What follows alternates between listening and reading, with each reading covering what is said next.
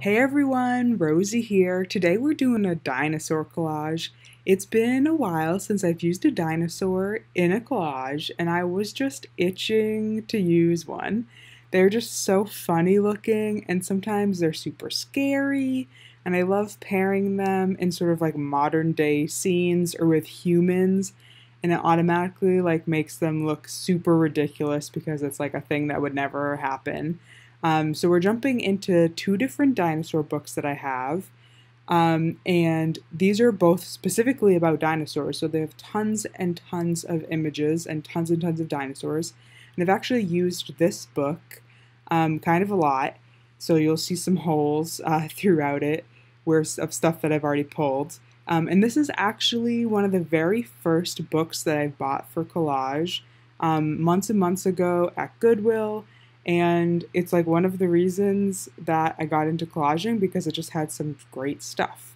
So here are the dinosaurs that I pulled out that sort of piqued my interest, that I thought were cool.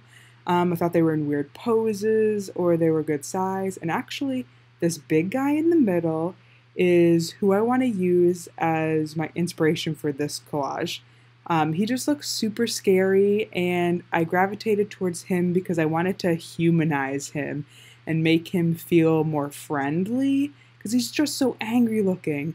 And I knew I could do that by pairing him with one of these vintage ladies. And I found this adorable lady knitting, sitting by her window. She's like gazing out.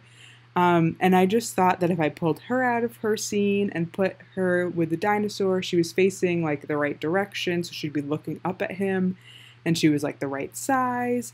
And I did flip through the rest of the book to double check to see if there's anything else, but I kind of just knew that I was gonna go with that lady.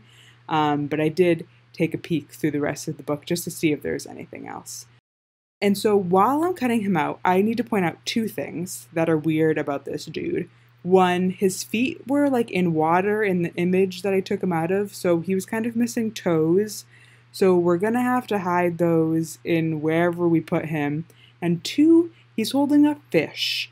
That wasn't going to make him feel more friendly, so we're gonna have to cover that up too. And what's the best way to do that? We're going to give him a bouquet of flowers.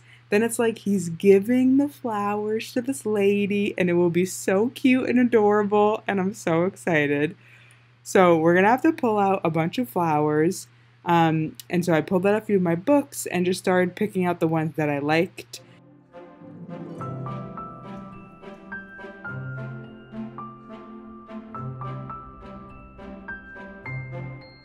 Then I had to find an environment for them to live in.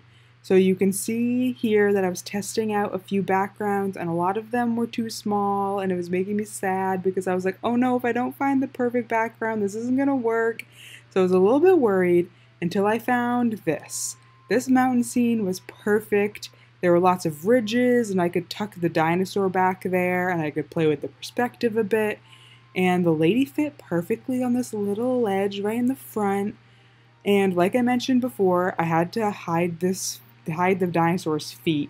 So I had to cut one of the ledges so I could tuck the dinosaur's feet back there. And actually, that made him like feel like he was actually there, like actually in this environment. So it was perfect that I had to do that. And again, everything just lined up well. We're gonna lose a little bit of his tail here, but that's okay. There are more important things to this piece.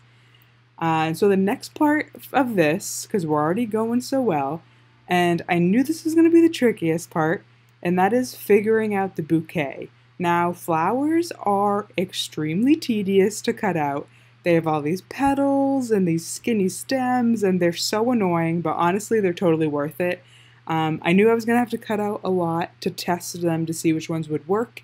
I knew it was going to be tedious and annoying, but I knew it had to be done.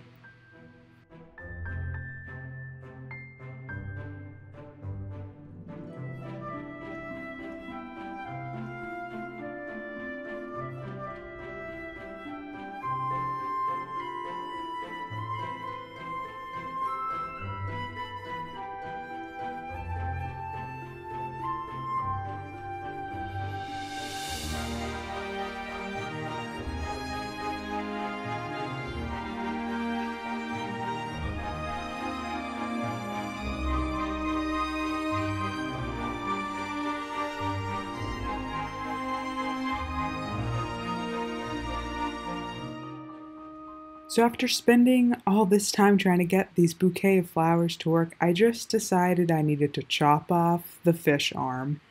I just couldn't cover it up, and I liked the idea of having, these delicate stems, and I just knew it had to go, and it doesn't look that awkward, and I'm really glad that I just cut it off. And just look how adorable this one little delicate flower stem looks. I just can't get over it, and like this is the sort of delicate nature that I wanted to add to this dinosaur. So I'm very glad I chopped off the fish arm. I thought it would be funny for like a second to see if a top hat would fit on the dinosaur's head, to make him a proper gentleman. But after cutting one out and putting it on, there's something weird about it, and so I just took it off. But I did kind of like that idea, so I'm a little bit sad it didn't quite work. Now, the last thing I thought that this needed was some flowers in the lady's little basket. So, I thought maybe it would add to the story if, she had been collecting all the flowers that the dinosaur had brought her, or, the dinosaur had noticed that she liked flowers and that's why he was bringing her some. And I just thought that would help tie visually, again, the whole thing together because it'd be flowers in both places. And I was testing out a few here, but these were all a little bit too large, and I didn't want to, overpower her. Like this yellow one is just way too large. So I pulled out a few smaller flowers, and I think those ended up working really well. So we're getting to the end of this piece now. So I just wanted to say thank you for watching, and I hope you enjoyed watching this piece develop. I hope you don't hate dinosaurs, because if you do, you probably hated this. Well, you're probably not still watching.